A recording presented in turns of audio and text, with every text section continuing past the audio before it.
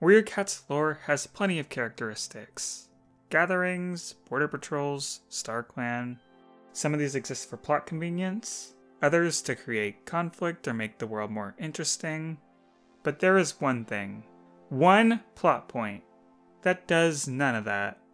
And throughout its entire existence, it has spent 99% of its time being a detriment to storytelling in the Warrior Cats universe. This is the fact that leaders get 9 lives from StarClan.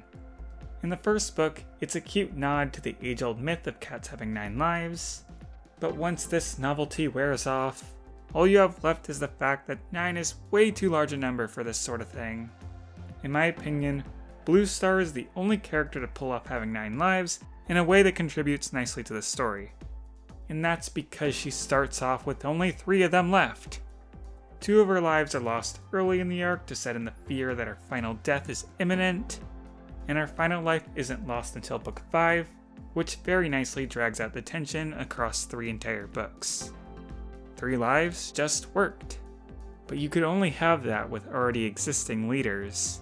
So when new leaders are introduced and given the big 9, we start to have issues. Nightstar. They had to introduce a wacky excuse in order to prevent him from having 9 total lives in order to have him killed off. Tigerstar. They had to introduce a wacky excuse in order to prevent him from having 9 total lives in order to have him killed off. Firestar. Oh, Firestar. He actually does get his 9 lives, but at the cost of reducing tension in the final battle. It's hard to really feel like he's on the edge of death when he is revived mid-battle and still has 8 lives left. And Firestar in the next 3 arcs gets even more awkward, because he dies at the drop of a hat. 8 is still a large number of times to kill a character, so they just keep doing it, over and over again. A tree hits him, a rat kills him, Greencough, of course, a fox, Russet Fur, and even then, only 7 of his 9 lives were explicitly described to have happened in the books. With the main character Firestar with so many forced deaths, 9 was still too many. So what about every other leader ever? Do they get cool stories about them losing lives? No, of course not. Not a single cat has all 9 of their lives be major plot events. There simply isn't enough book time for that sort of thing to happen. Leaders are lucky to have 1 of their lives be casually mentioned, let alone elaborated on. What happens with cats like Misty Star or One Star is that we'll hardly ever hear of them losing lives, and then all of a sudden, they're on their last life. They may as well have never been given lives. It's such a worthless plot point that they even exist.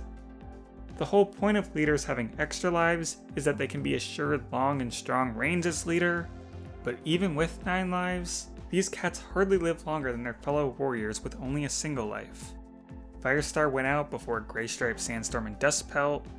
Mousefur lived through all of Blue Star's 9 lives and almost all of Firestar's 9 lives. And Sunstar?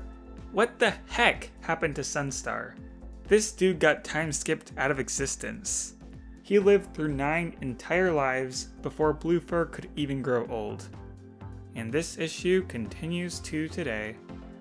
Bramblestar, Tigerstar, and Hairstar all still have 8 lives left as far as we know, while Misty Star and Leaf Star are unknown, but I promise you they will both magically have a single life left the moment they're needed for the story.